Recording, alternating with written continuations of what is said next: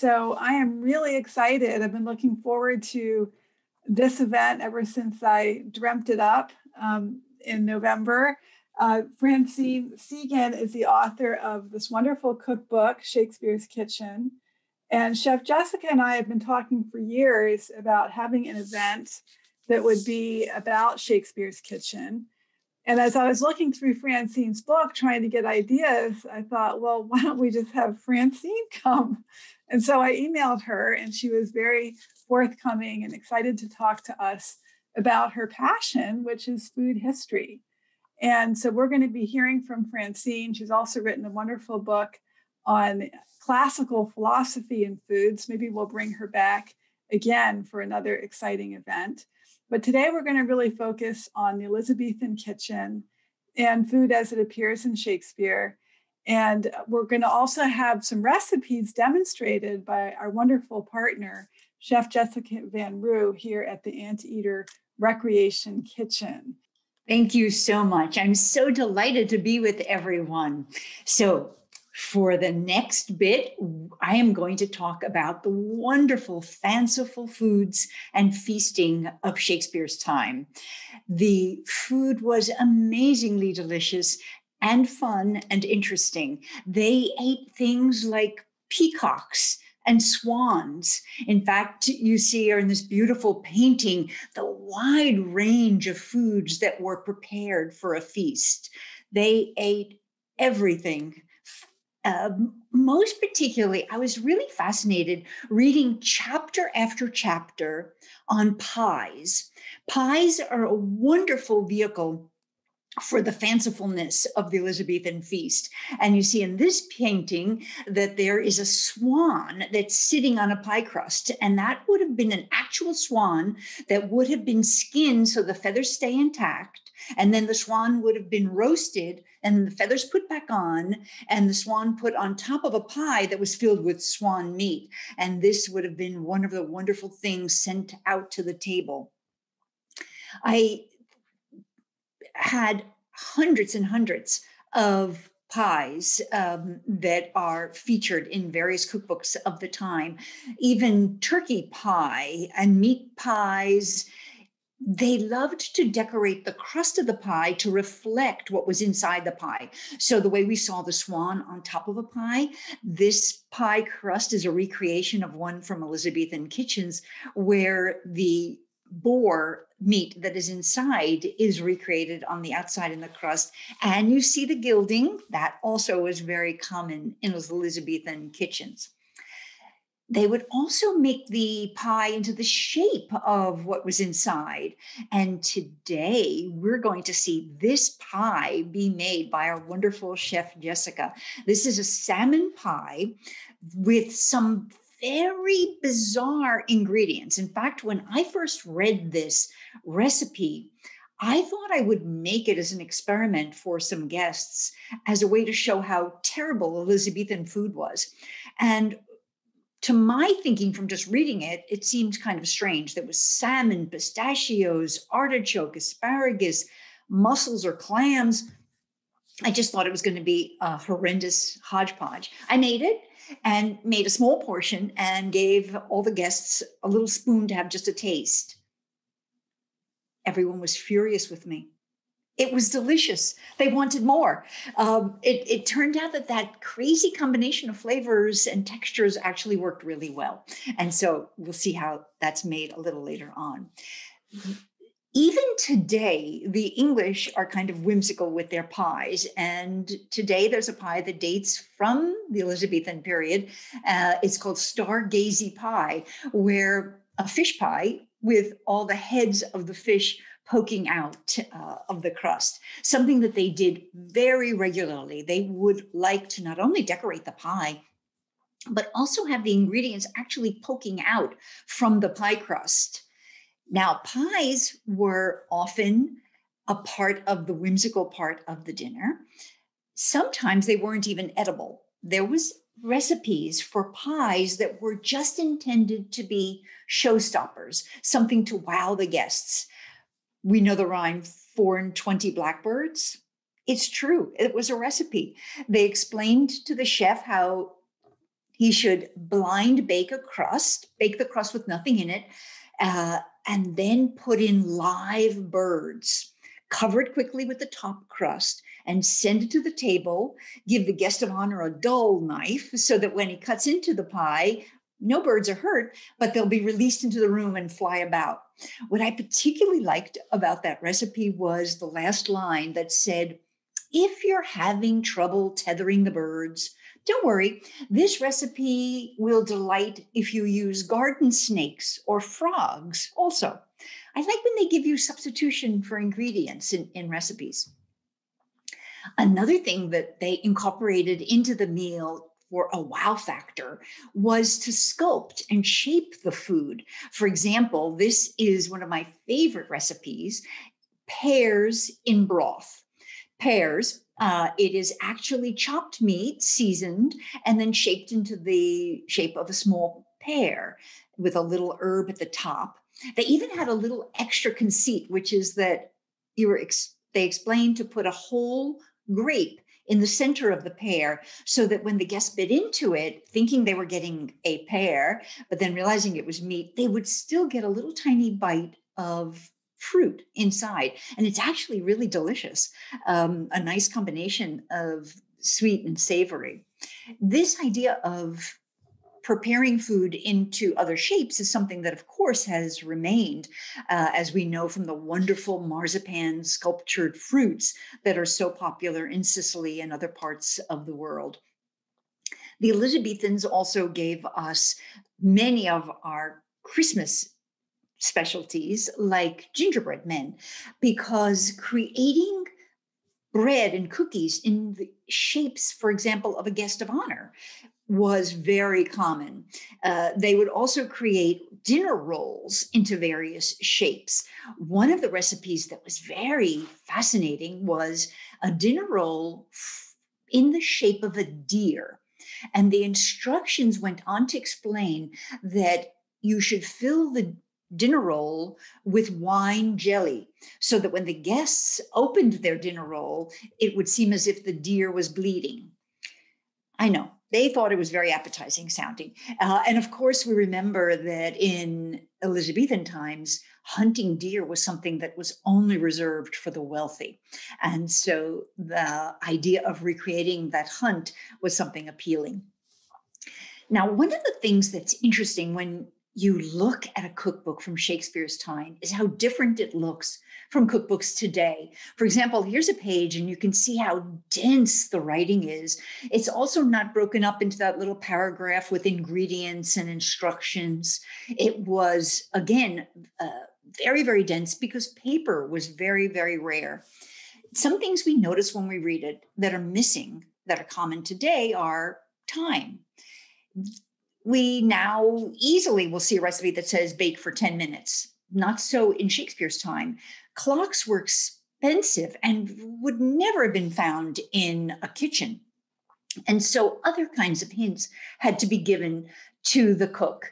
One of my favorites was instructions for how long to cook asparagus. And the instructions said, cook them for as long as it takes to say the Lord's Prayer twice. It actually turns out pretty good timing for asparagus, which doesn't need very much cooking time. The other thing that's missing, of course, is the temperature on the oven. There were no thermostats to control temperature. And so they would give other clues. For example, there was one for baking rolls that said, make the oven hot enough so that you can keep your hand in the oven for the count of 12. So I'm in the kitchen testing for Shakespeare's Kitchen and doing that. And it turns out that I can keep my hand in for about 12 seconds with 350 degrees, which was perfect for those rolls. Now, today we have drugstores on every corner. Not so in Shakespeare's time. Instead, cookbooks would be often a source for remedies and cures. And these cookbooks would be a way that the household could prepare things for illnesses. And when you read them, it's fascinating. There are things like cherry bark that's repeated on and on as a cure for sore throats. And of course, we know cherry bark and the flavor of cherry is very popular in cough drops and cough medicines because cherry indeed does soothe a sore throat. Many people believe that a copper bracelet will help with arthritis. And in Elizabethan times, they believed that cooking with coins would help joint aches. And there would be these elaborate stews that were called for cooking many, many hours with various coins in them. That's not actually as strange as it sounds. You may know that cooking in a cast iron pot is a wonderful way to increase iron for anyone iron deficient or who'd like to get more iron in their diet. There were dozens and dozens of recipes that kept alluding to the fact that you could cure deafness, cure it with a roasted onion. I was intrigued, and luckily I was doing research in the New York Academy of Medicine, a medical facility that had a huge culinary collection because there were so many remedies that the physicians wanted to explore the history of. And so I got the chance to ask some doctors seated near me, is anyone an eye, ear, and throat specialist? A few people came over and I said, why are there so many cookbooks that claim that you can cure deafness?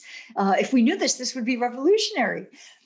And they explained that actually about 15% of the population over age 50 develops a earwax that is so thick, it actually blocks hearing. And so in Shakespeare's time, they would use this juice of the roasted onion, which actually has an enzyme that loosens the earwax.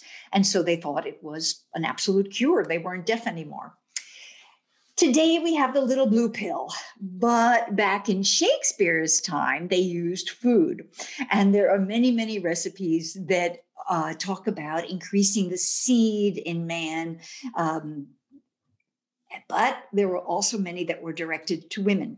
I especially liked one that was entitled, How to Make a Barren Woman Bear a Child. And the recipe goes on to explain that you need to make a pesto, grind up about 12 different kinds of nuts and about 20 different kinds of herbs, and eat that pesto twice a day, and use the leaves of all of the herbs to make a concoction that you would drink 3 times a day. And the instructions went on to explain that you should do this remedy, take this remedy every day for 40 days, and it guaranteed within the 40 days that a barren woman will become pregnant. The very last line of the recipe explains that during the period of taking the remedy, it might be beneficial to make the acquaintance of a man. Nowadays, we put the more important ingredients first, but back then. So we've got lots of appliances in the kitchen. A whisk, they didn't back then. They would have instructions in cookbooks of how to tie together twigs so that they could create their own whisks. We use a pastry brush to brush on egg white or butter. Back then, they would have instructed you to use a feather. We use toothpicks to close different food for appetizers. They did too, but they used a quill. We've got salad spinners. Back then, they would have instructed you to put all the lettuce in a big linen cloth and swing it around your head. It still works if you don't have a salad spinner. Here's a page from a beautiful Italian cookbook that was known in Shakespeare's England that has instructions for how to lay out a kitchen, including in one corner. Let me do my laser pointer here. You see this. The instruction for this was that you should take a bale of hay and hang it so that when you're using knives, you can put them into the bale of hay. It would not only clean the knives, but keep them from harm's way.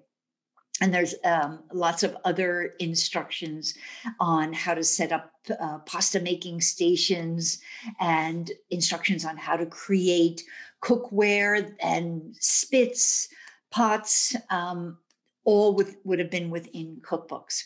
So The Elizabethans were eating from snout to tail, all sorts of foods.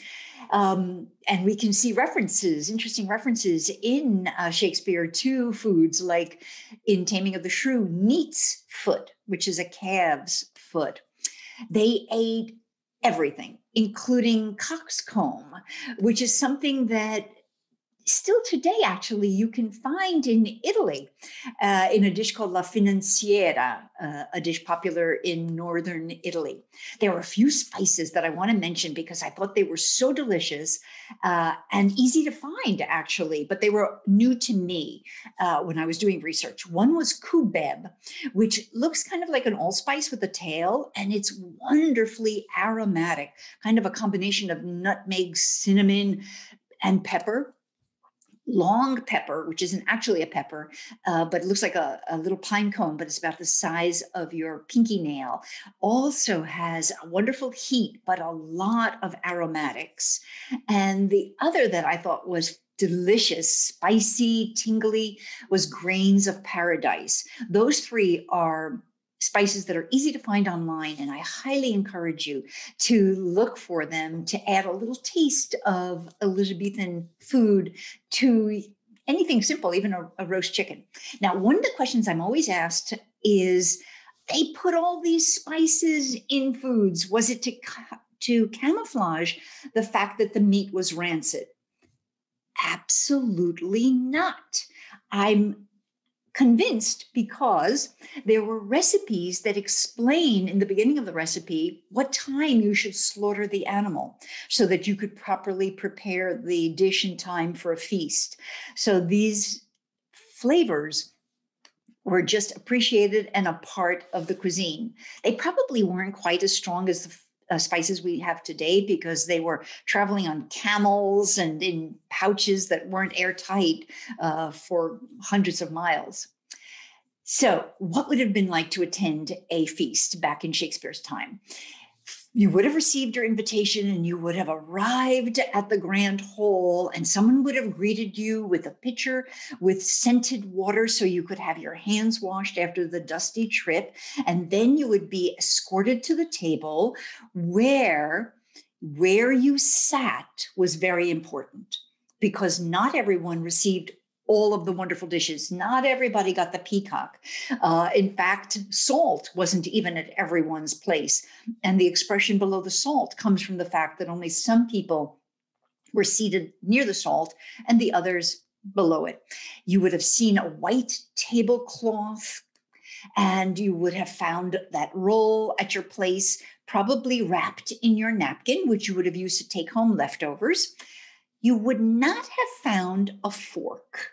Forks were not known in Shakespeare's time. In fact, a travel writer traveling to the continent who saw them in Italy during Shakespeare's lifetime and wrote about it marveled at why gentlemen in the courts of Italy weren't sophisticated enough to know how to properly eat with their fingers. Wine was an integral part of dinners, and there were beautiful wine fountains on the table and wonderful dispensers like this, carved quartz. Now, we say to make a toast, and that saying dates to Shakespeare's time, as you see from this quote from Merry Wives of Windsor. The reason is that in Shakespeare's time, there were not yet bottled wine that was as delicious as what people would taste when they went to the continent. And so in England, they would put a piece of toast into the glass to act as kind of a charcoal filter. And the expression drink to the toast, meaning drink down, led to our drinking a toast. And toasting, that clinking your glasses together, because actually in Shakespeare's time, they weren't really glass. They were fairly expensive glasses. They used pewter, other metals. They would clink them together so hard so that one drink could slosh into the other, showing everyone assembled that we're drinking the same thing. And that was a way for the guest of honor to prove to the host that he's not being poisoned. We drinking to your health. Everyone is having the same thing. They were very worried about poison, as you know, in Macbeth. And there were many glasses that were created that were supposed to be antidotes, like this rhinoceros horn cup, or crystals were thought to prevent it. There were lots of games with drinking, like this Pas glass, glasses like this with little secret holes and ways that you have to cover up different openings so that you could get your drink, as well as trick glasses like this one, which would crawl, mechanical glass that would crawl around the table, and you had to grab the glass quickly, drink, and get it back on before it got out of reach. Or this beautiful ship drinking vessel where you had to figure out which cannon you drank through and which you needed to cover to create the right vacuum. Then would come trumpeting, and the first courses would come, which are all little small, wonderful things like meat pies and things that we associate with appetizers, and fantastic, fanciful things like a roast suckling pig with a capon sitting on top of it with the coat of arms. There would be entertainments, jugglers, magicians, all sorts of entertainments. And you as the guest would also be expected to entertain. And there were etiquette books that explained jokes. For example, there was one book that I read that was published during Shakespeare's lifetime that listed jokes, kind of the way the old-time Henny Youngman sort of comedians in the Borscht Belt would do. One joke, for example, said that suddenly there was a storm at sea, and the captain ran to the ship and asked all the passengers, please, please, who can throw something overboard to lighten our load? And a man quickly raised his hand and said, I can, my wife. Well, I'm thinking as Henny Youngman did research in the same places I did to get these jokes. But it was pretty funny for $15.99. I will end this section on a riddle, which was very common to have riddles that you'd kind of memorize and bring with you to the feast so that you could share. And this one sounds like it's X-rated, but it's actually a PG answer, you'll see. And thus my riddle doth begin. A maid would have a thing put in, and with her hand she brought it to. It was so meek it would not do. But at length she used it, so that to the hole she made it go. And when it had done as she could wish, aha, quoth she, I'm glad of this. So what do you think? What do you think she was trying to get in the hole? She was, well, I don't know what you thought. Well, don't say it out loud, but she was threading a needle. All right. So then we would enjoy the next courses, which would have been larger pieces of meats and fish. And now I will stop here so that we can learn how to make that delicious salmon pie. That was wonderful, Francine. And our reminder to the audience, if you have questions, you can put those into the Q&A. We also do have a live chat, so you can just ooh and ah over some of the pictures that we're seeing and the jokes that we're seeing, and just kind of enjoy the evening together. Take it away, Chef Jessica. All right. So I'm going to show you that beautiful pie that Francine showed you. I'm going to try to make it that beautiful, but I'm going to do half of this. And so, like I said, I will be sending out these recipes at the end of the event so that you too can make them. And so this salmon dish actually uses puff pastry. So you can just go out and buy puff pastry, and Pillsbury is usually the one that we have around, and you keep it frozen until you're ready to use it. And so I let it out, and it is just a small sheet like this. I'm going to do half the recipe. The recipe that I'm sending you serves 12 people. And so I'm going to do half of that portion, which I think is enough. And what that entails is me taking this piece of dough, and I'm going to roll it out a little bit, and I'm going to cut it in half. So I put a little bit of flour on top of it, and I'm just going to roll it around. And if you notice, I'm doing everything on the parchment sheet. It just helps with transferring it. I've tried this recipe out, and it's amazing. When we talk about food, we always talk about flavors and complementing flavors. And so we always want our sweet, our sour, our savory, our umami, and textures too are also super important in food. So what this recipe actually does is it encompasses all of those things. It's sweet, it's savory, and it's got a little bit of a crunch to it too. So I'm going to put that rolled out kind of puff pastry to the side, and then I've got a piece of salmon here. And you want a boneless, skinless piece. If you want to know a good place to buy salmon, I always say Costco.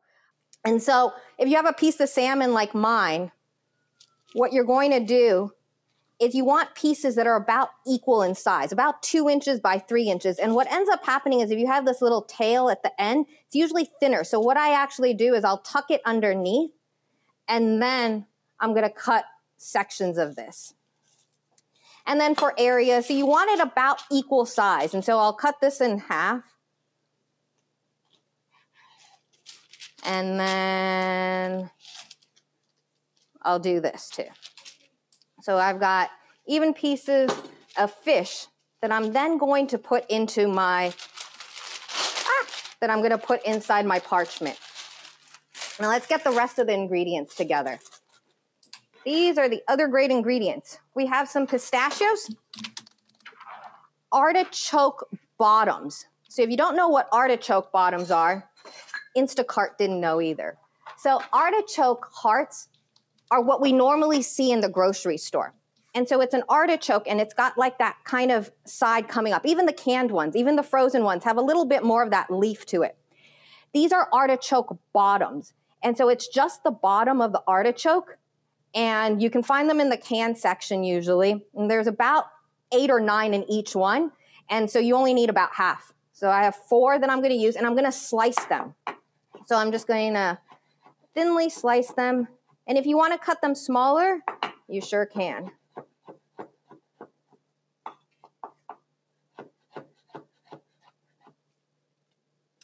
Then the other ingredient are green grapes. Now the recipe says that you can also use gooseberries. Gooseberries are a little hard to find, but I don't want you to make the mistake that I made.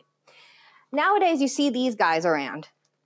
And I'm sure this could probably work well inside. These are Cape Cod gooseberries. They are not, or golden berries. They are not real gooseberries though. They look similar, but they're not the same. So you could probably use these. If you've never tried them before, they're really good. They're tart, but they have more of a bite. It has like more of a skin on it. So I've got green grapes that I'm gonna use, and you can just roughly chop them. I halved them. It's really cool having the grapes inside, just because it lends that sweetness and that little sourness to this dish. And then, so I've got all these on the side. And then I have asparagus. So 6 or 12, so I'm doing half, so 6 asparagus stalks. I just wanted to show you, when you buy these asparagus, what you want to do is you want to flex or kind of bend at the asparagus. Where it breaks, so if it breaks there, that's where I'm going to chop from. Most asparagus is picked as a bunch, and so they're around, and so they're growing at the same time. So you can just pop one and then cut from there. And then I want 1-inch sections, okay? And you don't need to blanch them. You don't need to do any of that. The residual heat, the heat from that puff pastry and the steam will cook that for you. And then we have mussels, smoked mussels. So I bought a can. You can buy whatever kind you want. You can use oysters too. I actually was able to find oysters easier than I was able to find mussels. They smell really good. They're smoked, and so they lend that kind of smoky flavor to it. Now let's get started. So the first thing I'm going to do is I'm going to take my salmon, grab a bowl, and I'm going to season my salmon. So I'm going to add a little bit of salt and pepper. And if you guys have not seen this, I'm about to lose it. This is fresh nutmeg. So nutmeg comes in a nutmeg, like a nut like this. It lasts a lot longer. If you don't use that much nutmeg at home, buy them like this, use a microplane, and just shave as much as you need. And then you can take that nutmeg and you can use it. This lasts a lot longer than if you were using the pre-ground stuff. I'm just going to mix that, make sure everything is seasoned, and there we go. Now I'm going to grab I'm going to move everything to the side. Switch it around, because I did this once, and I did not do it on the actual parchment. And and that was a mistake because transferring it was not easy. So I've got that. I'm gonna kind of figure out where half is. So I'm gonna cut this in half, just like that. I'm gonna keep one side, keep a piece to the side. And I'm gonna lay my salmon piece. Oh, I'm gonna start with my asparagus right on the bottom. And then I'm gonna lay my salmon on top.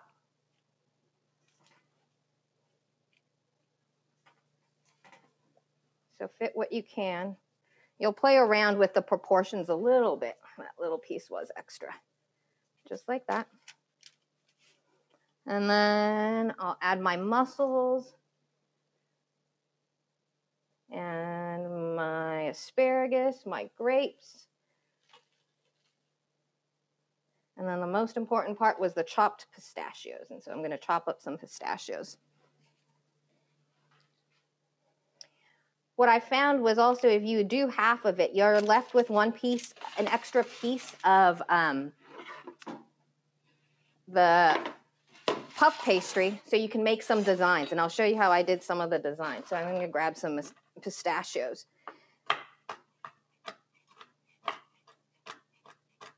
And get them already kind of hulled for you so it's easier.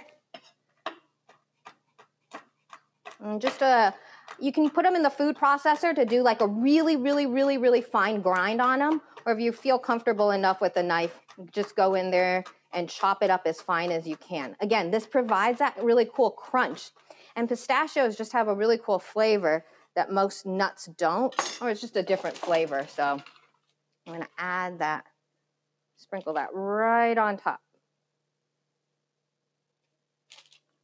Just like that. All right, now I'm gonna grab my saved piece of dough and I'm gonna put it right on top and pinch. Now comes the fun part. You're gonna make this into a fish, or try to make it into a fish, or design it to be so. So I grabbed a knife and I kind of just played around with it and made that part, and make sure you seal it all so that nothing comes out. And this is when that extra piece sometimes helps. So I'm going to keep going around. Right. And then a tail. So what I did was I pushed one end in, and I can kind of get a tail out of here, or that could be the head area too. But then what I did was I took the dough and any extra flour you might have, roll it out. And if you have a cutter or something that can kind of give you a shape of a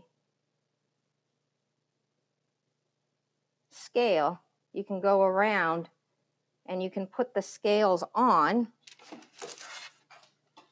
This takes a long time, so take your time with it, but you can lay your scales on, or you can take a spoon and you can make indentations throughout the whole thing, okay? So you would just go through the whole thing and make indentations. And then you're gonna brush it with a little bit of your egg wash, because you're using puff pastry, and sometimes adding the egg wash on top and then putting the scales on helps too. And then you're gonna pop this in your oven and you're gonna bake it. I'm gonna bake it for about 40 minutes, 20 minutes, and then I checked on it a little bit after that. And so then after that, we take it out of the oven and ba-bam, we have a full fish ready to go. So I don't know if you guys can kind of see that. There we go. All right, so with the scales and the tail. Should I cut through this, Julia? Francine, should I cut through it? Sure. Yeah. Let's Go see for what it, it's right? like. All right, Yeah. I've been waiting to cut through it. So I am going to cut it and show you what it looks like inside. I'm going to take my knife and cut right through the middle. And there's this beautiful filling. I just want to show you the layers, that's why, because it's really pretty. But there you go. There's like that beautiful filling right in the middle. So it's very impressive and not that hard, everyone. Okay? And you can play around with the ingredients, like do different types of filling, do a different vegetable, whatever's around. But it was a lot of fun to make, Francine. So thank you for sharing that. So are there some things to be careful with, like not make it too wet? And Francine, I know you've cooked this dish also. If we were going to experiment with the recipe and add different kinds of vegetables, would you like, the asparagus is probably good because it's kind of on the drier side. Won't get your I love playing around with things, but I often like to try it the first time the way it was intended, except if you really know your ingredients well. This combination was really, really great because too strong of a flavor, like broccoli would overpower the fish. So try it the way it was written first, and then sure, if you have trouble, certainly as Jessica found, instead of artichoke hearts, you could use instead of the bottoms, you could use artichoke hearts, gooseberries, grapes, any color grapes. So, but it's really fun, and it's really the artist in you, and any kids at home who would like to do a little sculpting. It really is kind of fun to play with your food. Well, I know you started this as a kind of cooking project with your kids for school, and it became a cookbook. Exactly, really, really fun. Amazing that one can learn history and drama through these tactile activities. Before we move back to the PowerPoint, there's a couple of questions here about this dish from our audience. One is from Valerie, who asks whether either of you can recommend a wine to pair with the salmon. Francine? White wine, your favorite white wine, a nice dry white wine that you would drink with fish. Salmon is nice and oily, and so that I think it can stand up to whatever you'd like, a good Chardonnay. And then Ellen Mirowitz asks if there's a kosher substitute for the smoky mussels or oysters. What would you add if you were trying to do you could omit them. You could omit them. Mm-hmm. Yeah. I probably wouldn't want to go with anchovy or anything too strong, right? Maybe a little. I think anchovy is always good in everything. And so I think a little anchovy would be excellent. Good call, Julia. And Sue Purcell says, how about chestnuts? Yum. That's good thinking. Yes, that's a good ingredient substitution. And the feeling of the Elizabethan period of a food that they really loved. Good choice. Wow. Well, we're going to turn back to the PowerPoint and hear about the end of the meal, the dessert course, and then we'll return to Jess and get some more suggestions about how to cook some of these desserts. Wonderful. So now let's talk for a little second about the foods that Shakespeare didn't have, that they didn't have in Shakespeare's time. So there was no chocolate, no tea, despite the fact that England is so known for tea, no coffee, no chili peppers, no corn, no cranberries, no potatoes, no tomatoes. These were all foods that were discovered after Columbus, after the New World, and did not become popular in England until much later. In fact, there was pasta, but it wasn't eaten with tomatoes. It would have been eaten, for example, with prunes, cooked prunes. And in fact, in Shakespeare's day, prunes were often a synonym for a wanton woman. And they were often actually served in brothels as well, as they were thought to provoke passions. So foods that they didn't have, but they had lots and lots of foods that would be shared for dessert.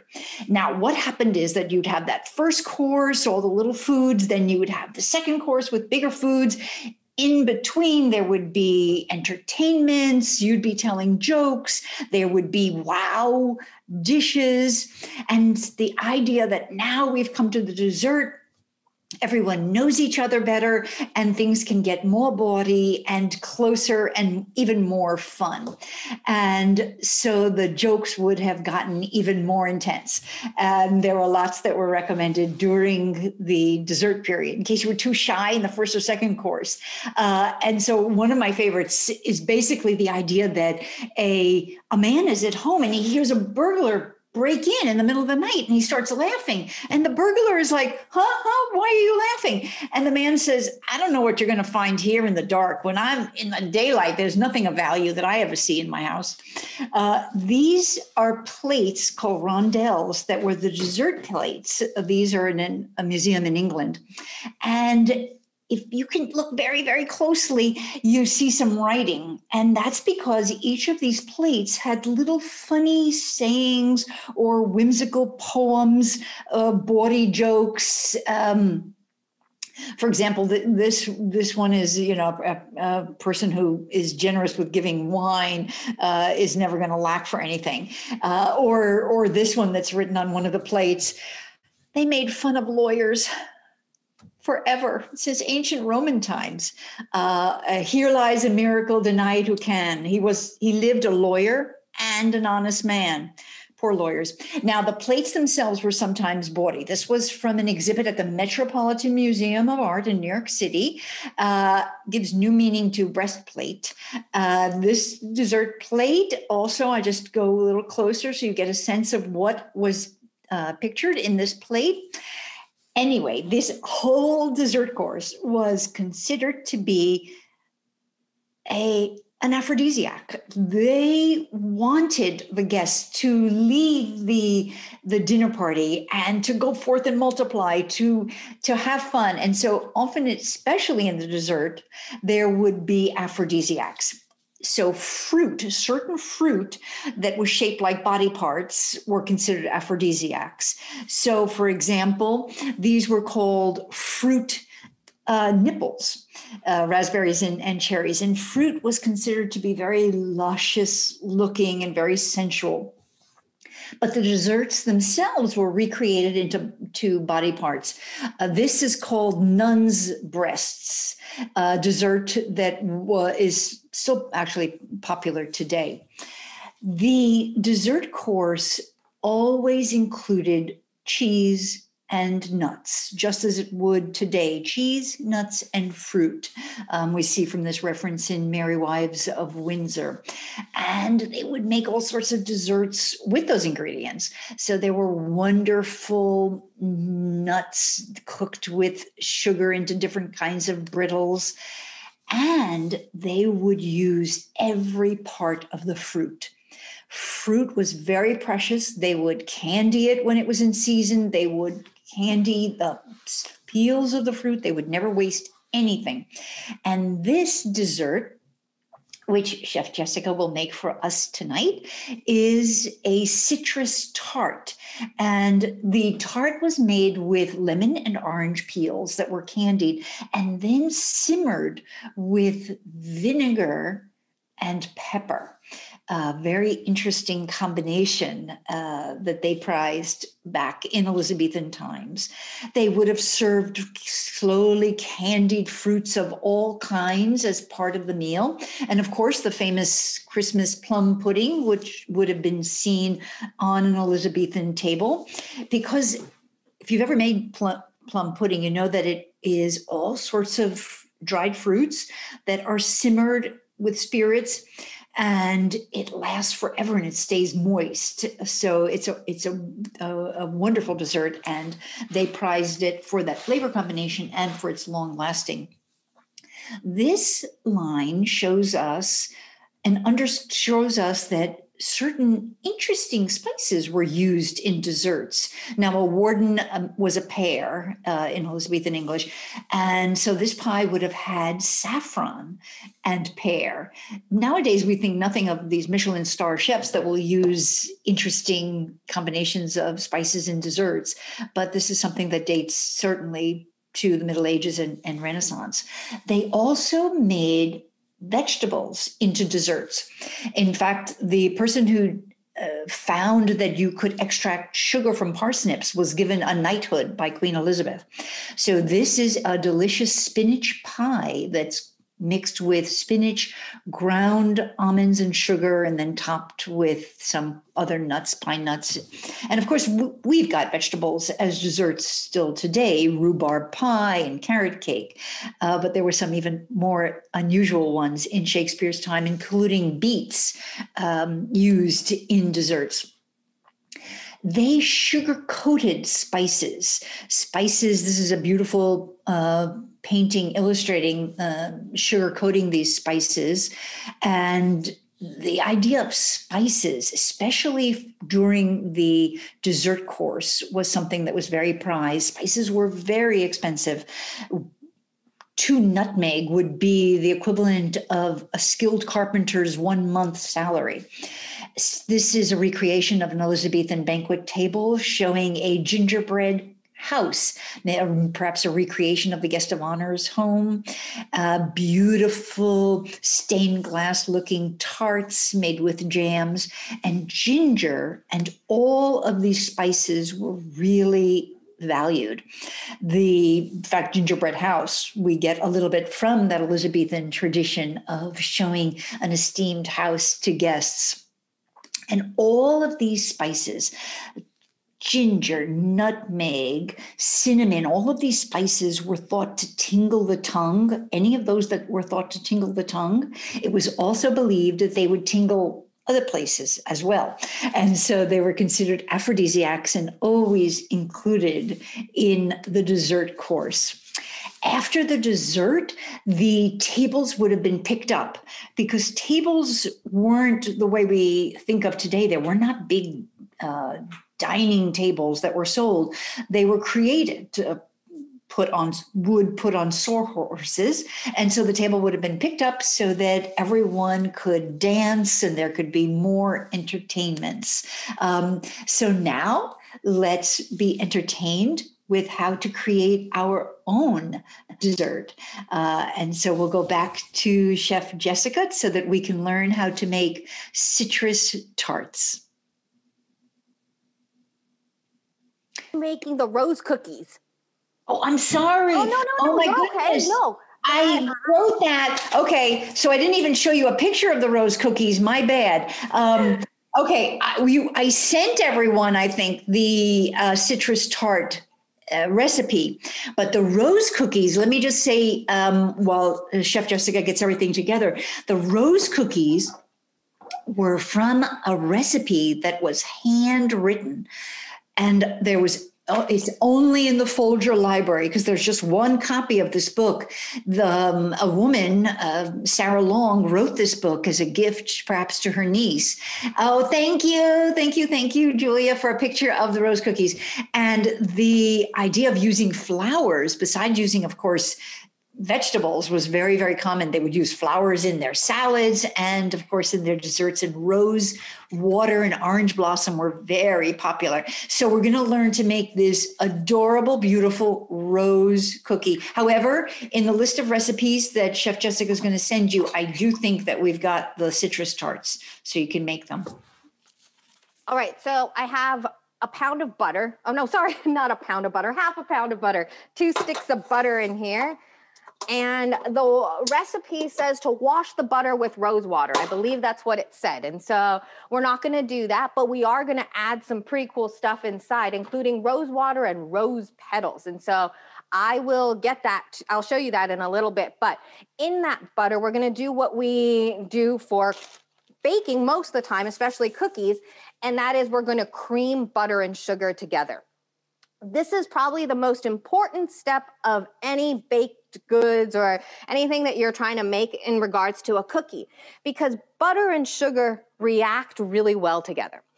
But they have to be combined well in order for it to actually react. And so if you've ever looked at sugar and felt it in between your hands, it's like little blades almost. It's sharp. What you're doing when you're creaming is you're actually incorporating that sugar, those little knives, into the butter, and it's cutting it then. So that each little piece of sugar is coated with a little bit of butter, and that's where you get that great mouthfeel. And so we're gonna cream these guys together, and we're gonna add egg yolks, and we're also gonna add some heavy cream.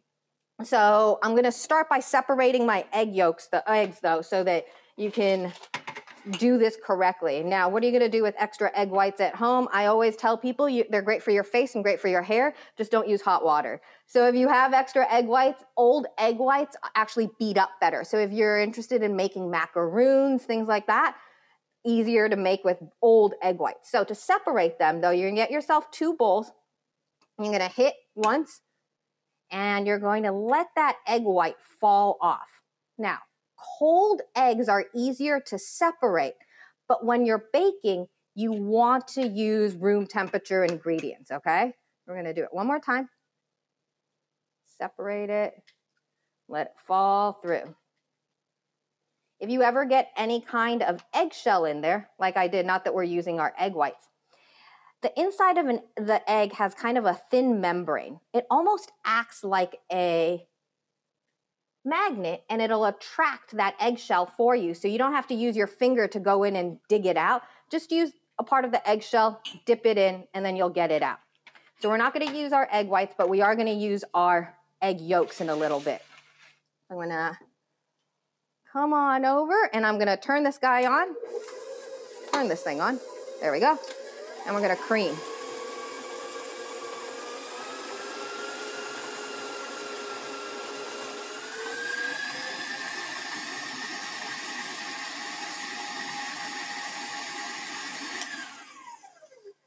Now, if you don't have a KitchenAid, completely okay. Handheld mixer will work, and if you do it by hand, it does work. It just takes a little bit of time, okay? So just make sure if you are doing it by hand that it's a pretty smooth and fluffy consistency that you're at before you start adding other things.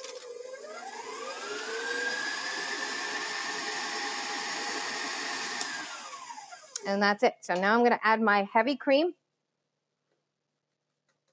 I have a 1/4 cup of the rose syrup. I'm gonna only add half of it. And then I'm also gonna add my 2 egg yolks in there.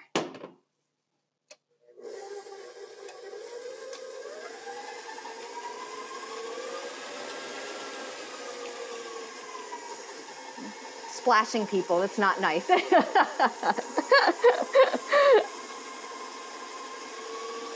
And whenever you're doing this, you will notice it looks like it's curdled. It's completely okay.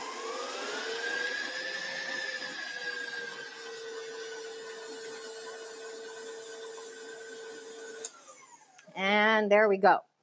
Now, this is like a shortbread, and so it doesn't have any kind of leavening agent. The leavening agent is probably, if anything, that little bit of egg yolk that you added. We're gonna add flour inside though, and we're gonna add pastry flour. Pastry flour is not easy to find these days. I have had a hard time. So Bob's makes a really good pastry flour. Now, why do you use pastry flour? The reason why you use pastry flour is because it gives it a lighter texture.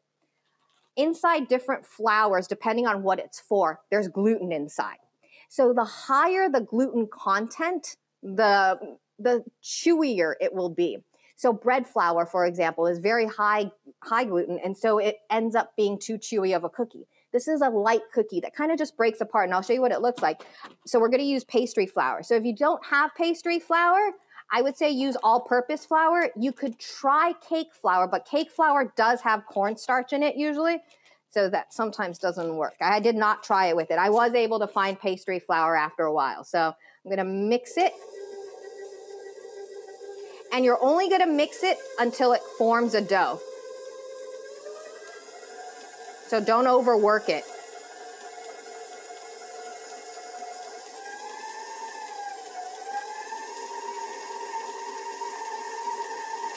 And that's it.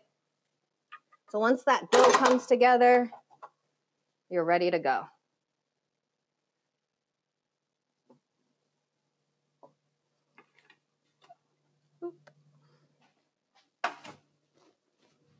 All right.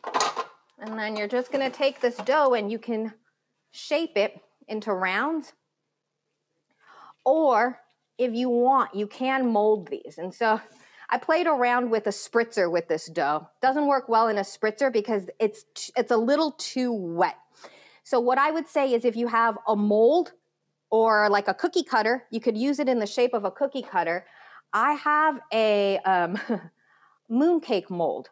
And so this mooncake mold will kind of give me that design if I push it out. And I did kind of, but it does, you can't see it really well, but there is a shape on there. So if you want, make them into rounds, which I did, and I baked them off. And then when you're ready, I'm gonna grab a cutting board. Once these have baked off, you're left with these little cute little rounds, like the ones that Julia showed you. And I've got that extra rose syrup. I have that extra rose syrup right here. And then I have candied rose petals. Now, these I was able to find on Amazon. They're not cheap. And so if you want, you can actually make edible flowers really easily. All it takes is egg whites and sugar. So you get your edible flowers, and they need to be edible. Bristol Farms has really great edible flowers if you're around a Bristol Farms. But you don't want just flowers that you pick off the side of the road. You don't know what has been sprayed on it and so forth. So just be careful with that. You want real edible flowers, and then you just coat them with a little bit of egg white and then sprinkle them with sugar, and they'll dry. So if you want, try to buy egg whites that are pasteurized if you're worried about that. So I'm going to take these and I'm going to crush some.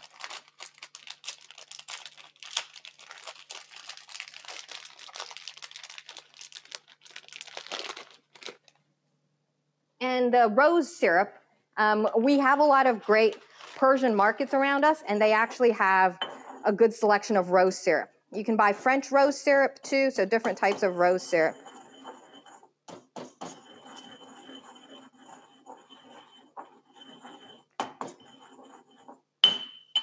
And there's my powder. So I'm going to take a little bit of this syrup, brush each of these cookies with it,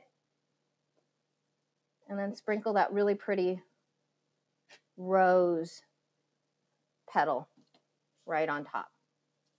And that pink is really pretty too, right there.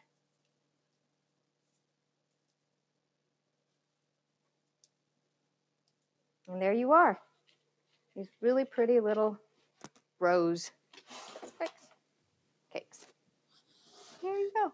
Gorgeous, gorgeous. Is so pretty. Are there other things that you can use that rose petal powder for? That's just such a pretty product. I would say you could put it on anything, even cakes. It's fragrant, but it is that rose water taste or flavor. So you have to like that. I love it. So I like rose ice cream even. So Mariam Hassani has a question for us. She asked, would the actual rose petal non-candied work? That would be a little chewy. But if you broke it up, you know, like just because a whole petal might be a little chewy to bite into with the cookie. But if you slivered it, although it's very easy to just, you know, as Chef Jessica said, to just brush a petal with some egg white and sugar, or put it into a dehydrator. And so then you'll get little crumbles if you'd like. And then you did this food styling. Is that right, Francine, for your book? Yeah. And so there you have the fresh petals as decor with the rose cookie. And it looks like you might also have maybe some thyme or baby mint or something that you've added there. Yeah, I think to just make the plate little, the food stylist put something, it does look like thyme, just to kind of give something green. I mean, mint is often something that we will see on a dessert plate. But I also think that if you play around with edible flowers, not only that wonderful fragrance of the rose, but lilacs, it's really interesting. And especially with chocolate, you could just take some chocolate and melt that and then incorporate your flowers into it. And so then when you dip strawberries into it, you get this wonderful combination of the floral and the fruit, something that the Elizabethans really enjoyed. And I love that idea of the flowers, just like they were so precious with keeping their fruit, the same with edible flowers. And I love one of the instructions, which we could all copy kind of once we can have a Zoom dinner party. But the instructions on how to make a salad fit for a prince was the exact title of it. And the idea is to take a big salad bowl and put a roll at the bottom of the bowl so that the center will look higher when you put all the greens. And then to take a tall branch of rosemary and stick it into the roll so that it sort of is a centerpiece in the salad. And then to dangle from the rosemary pairs of cherries when they're in season, and you can get 2 cherries hanging or whatever comes to your mind. But that idea of that kind of thoughtfulness into the visual look of a dish, I find very compelling. And they even had instructions on how to replicate a flower, how to make a flat sort of salad that incorporates with the colors and the arrangements of vegetables and fruit. If you were looked from above, it looks as if it's just a wonderful flower or garden. So very artistic, because interestingly, today we'll put a vase on our dinner table, but they didn't in Shakespeare's time. They would have thought we were crazy to put flowers. Anything on the table is fair game. It's edible. And so, no, the flowers would have been eaten from the vase, but you could have it in your salads. Oh, that's great. Couple of questions here. Sue Purcell is curious, do you know whether there were more or less food allergies during this period? That's an interesting question, because someone asked about food allergy like nuts, which are so common today, and asked as a substitute for the pistachios if you have a nut allergy. And so, you can always leave it out or put whatever your crunchy substitute is. But I don't know. And that's an excellent question. I've never seen a reference saying, if this ingredient makes you ill, use this. I've never seen that reference. And I'm wondering, and maybe we'd have to turn to a physician or nutritionist in the audience to tell us, I'm wondering if as we progress and the ingredients are less pure, perhaps, we develop allergies, or maybe you just or a child mortality, that the allergies would just have killed the less hardy children, and by the time they became adults, if they had survived all those meals, I don't know. Of course, there was also all that poisoning, and They absolutely did reference that they thought some foods, especially some foods eaten at some parts of the day, were very dangerous. For example, milk was not something that was recommended to be drunk. In fact, there were many things written about milk being unhealthy for you. So perhaps some lactose thing. Certainly water. Even water, they used to write that. Water was unhealthy. In fact, Shakespeare has a line, "She is false as water," because water was so dangerous. You could get sick. And they didn't know about germs, but they just knew water wasn't to be trusted. And so there were some things that they wouldn't eat, but I don't know about allergies. I will look that up. That's great. Suze also would love to see a presentation of table settings throughout the ages. So maybe that's something we could do for another session. It would also be interesting to look at table settings around the world and how different cultures like to present their grander meals and what some of the conventions are. It is very fascinating. And beside the tableware itself, but even the dish is a very interesting to peek at historically and different cultures. I mean, I'm thinking of the wonderful boxes, Japanese boxes, where food is presented at this marvelous opening of a gift. Yeah, absolutely. I've been reading The Life of Cleopatra, getting ready to teach Shakespeare's Antony and Cleopatra. And it's amazing to read about these feasts, and some of their foodways are quite fascinating. We're going to end in a few minutes. We will be sending out the recipes, and we can probably include, is the rose cookie recipe in the packet? Because I could just photocopy it and add it if it's not in there. But it is great. But maybe we could end by Francine, you're just telling us about how you came to write this book. I will. And I also want to mention, just talking about the fancifulness of the table, I want to just mention one page that sort of shows to the extent that the host would go to amuse and to entertain you. And so this one explanation was that the chef should create a ship, a pastry ship, a ship made out of dough as a centerpiece, and then to give every guest a dinner roll in the shape of a cannon to kind of keep this battleship theme going. And the ship, the little rolls that look like cannons, should have some kind of accelerant on them, some camphor that could be lit and would make a little popping sound so that it would sound as if there was in fact a sea battle.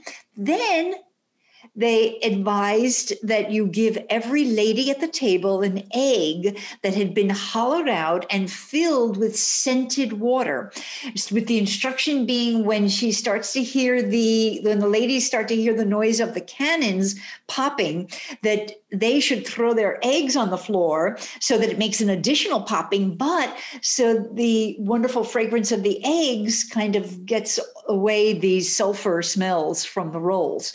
So this is a pretty elaborate dinner party. That's even before the first bite is taken of your food. Right. I think I've read that one. It's a wonderful cookbook that was written after the English Civil War, but remembering the glories of the court of Charles I. And so it was very much a royal setting and quite elaborate, really a whole narrative there that was kind of dramatized. It was quite extraordinary. But there's also nice, interesting cookbooks written by women of the period as well. Hannah Woolley, for example, who taught women and was quite an interesting character. And she has some very charming, more modest kinds of recipes, more Protestant, if you will, kinds of recipes that still are quite evocative of the time. So it's great. Well, even in Shakespeare's time, there were handwritten manuscripts like the Sarah Long. And of course, a home cook would have more modest expectations. But again, you have to remember that back then, literacy was so low. So who was reading this cookbook? You're talking about the top 5% of the population who could have a home, who could entertain this way, who could read. And so clearly the cookbooks were much simpler.